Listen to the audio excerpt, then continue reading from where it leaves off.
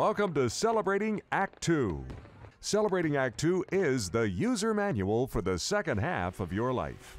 Well, hello again, everybody. Thanks for joining us on Celebrating Act 2. And as you well know, this is our Thursday Founders Vlog. I be one of those founders, and Art be the other founder. Hello, co-founder. How are you? Okay, let's get serious here for a moment, because time is money, and money is short, and whatever else. I'm Uh, short. You're short. One thing that you've done that I haven't done, Yes. and I think I'm going to this year, so I'm seeking your advice on this, is taking a close look at our uh, Medicare supplement plans, because there's Excellent idea. an open enrollment period different from national Medicare, the Obamacare, and all those things that has a different Right. enrollment period. But from Yep. October 15th, which we're already just about in, to December 7th, Yep. you get a chance to change the plan without any penalties. But you can't do it for the rest of the year. Yeah. What have you been doing, and how has that worked out for you? Okay. I'll So ask you. here's. I'll tell you why I'll ask you in a moment, because there's something specific I'm looking at. So, Oh, John. okay. Good. Good. So yeah, we've done this every year. Um, There's a private company, and I'm under the impression, I don't know for technically for sure, but I'm under the impression that all those advertisements you see on television and radio for open enrollment are either sponsored by insurance companies that want you to join their plan, or they're sponsored by companies that get third-party companies, insurance companies, or um, benefits companies that serve corporations and businesses that get paid a little bit of something. They get a fee from Medicare to help people analyze which is the best plan for them. Now, if I go to an insurance company, of course I'm going to get their pitch to get their insurance. But if I go to a third party company, and let me hold up this is my information plan they send me every year. I'm just about to fill it out. Um, if I go to a third party company who is one of those uh, non affiliated Hmm. companies that literally analyze all the insurance plans out there offering Medicaid supplements, um, they compare the prices based on your medicines. So I've got, I don't know, a dozen medicines.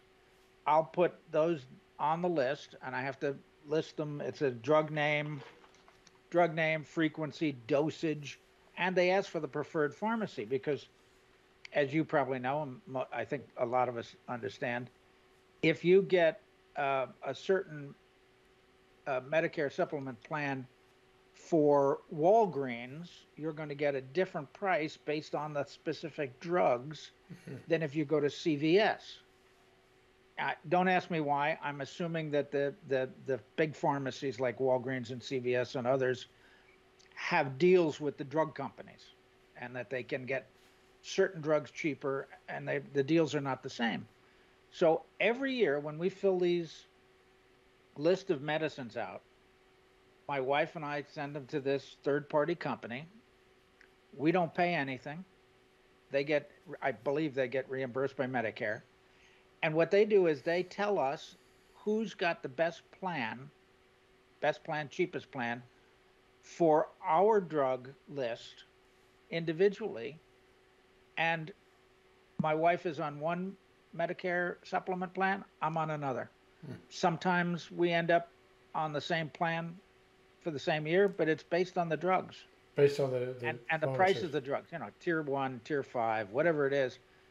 And I think, I'm trying to think, I changed plans last year. I think I changed plans the year before. So sometimes they recommend a new drug plan because the insurance companies change the prices. You Hmm. know, the drug that you take the most now goes to tier five, so it's double the price. Or they recommend a different drug plan because all of a sudden the doctor has me on a new drug, which costs a lot of money, Right. and I can get it cheaper with this plan than that plan. Look, it's all complicated. Medicare is not a simple thing. It's like Social Security. They deliberately made it complicated so as not to spend too much of the government's money, which of course is our money.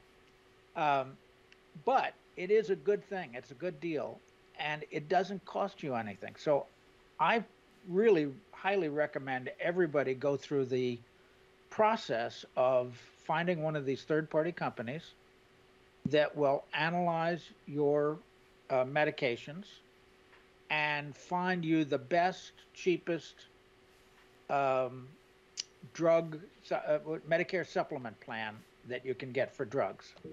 And it's made a difference.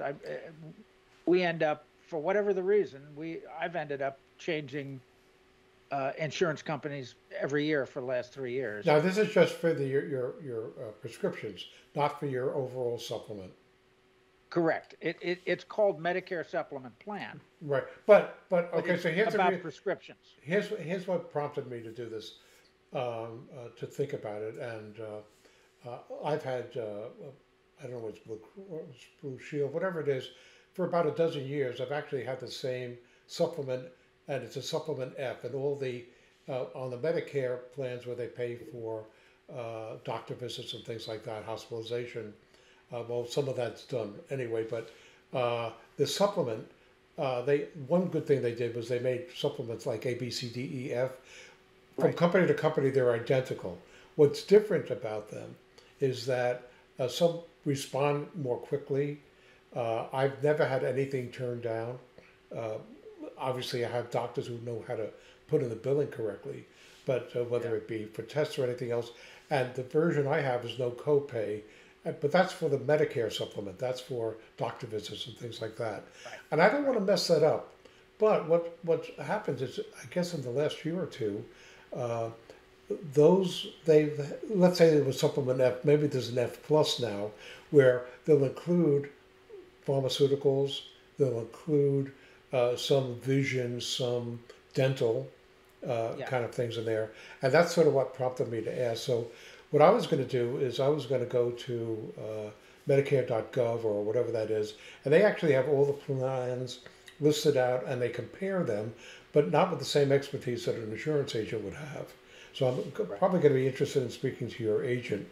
But what I was going to do is I was going to call Blue Cross and say, hey, I don't want to have a new card and worry about new processes where I'm not sure that they're going to be as friendly with my doctor as it's been in the past. For instance, I know that United Medical or whoever, the terrible reputation for getting back, the one that AARP has. So for many years they had a terrible reputation, and then they dropped the silver sneakers thing, which caused a lot of people, a lot of banks, and I didn't want to go through that. So, but I'm interested now, and I'd appreciate. I know there's Joe Namath is a spokesperson on a lot of TV stations. Jimmy Walker. Right, and Jimmy Walker. Two perfect guys. They're just entertaining. And I think you're right. What happens is that if that broker, it doesn't change your price at all, but what happens is that Medicare pays a fee, or the insurance companies pay a fee to have them as the broker of record. Which is virtually true in any insurance. So it's built into the price. You don't get a discount if you don't have a broker of record. You don't. It doesn't affect you, Right. the individual, one way or the other. All right. Whatever they get paid, it's probably not a lot of money because it's Medicare. But they get But thousands God of. bless them. Yeah. And here's the most important thing, is because they're third-party brokers of some sort. Mm-hmm. In fact, the company that we use, have been using, really is an insurance broker for businesses. But they do this individually for me, and it doesn't cost anything. And they're nonpartisan. They're happy to look at. Quite frankly, I think they get it all from Medicare. I think you could probably go on the Medicare website and do it. But they all know how to yourself. read it. They know how to read it. But why bother? Why bother? there's all these companies out there that are doing this for free for us, and they're accurate, they're fair. As near as I can tell, they have no dog in the fight. That's why I say I would not waste my time going to the insurance companies, insurance company by insurance, WellCare or whatever. I don't think it's worth the trouble for the consumer. I think you just go to one of these companies that will find you the best plan. And look, now there's I noticed they're advertising. You can get more benefits. You can get transportation and meals and dental and eyesight and all that. Well, of course you're going to pay for that. Forgive me because I don't know the technical, but it's Medicare Part Z or Medicare Part M, Right. Medicare Part Eyeball. So investigate those and find out what they might be worth it for you. So I think the message today is that, first of all, the Medicare enrollment program is opening up about the time that this is going to air, and it stays open for December 7th. And it's the only time after you have initially signed up. It's the only time, other than if there was, let's say, a lifestyle change. Let's say you were continuing to work till you were 72. At the age of 72 in January, you might be able to change because you're going off your employer's insurance or something like that. So you might be able to change in mid-year.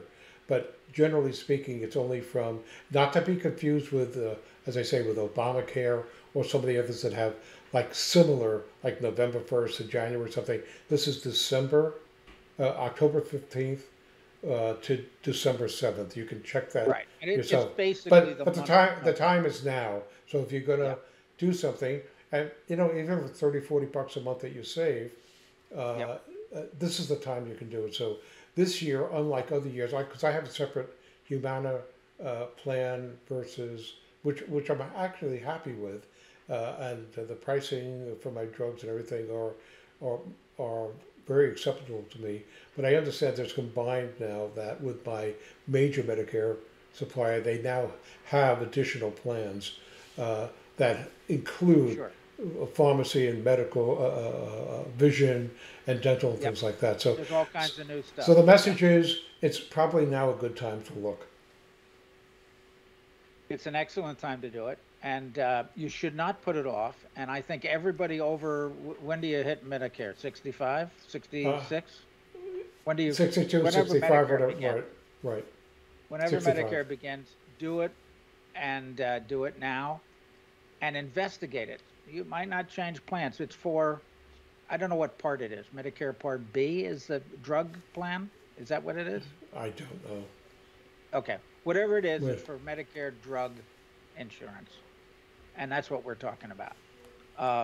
And the cost of drugs, from my experience, the cost of drugs is different based on the insurance company.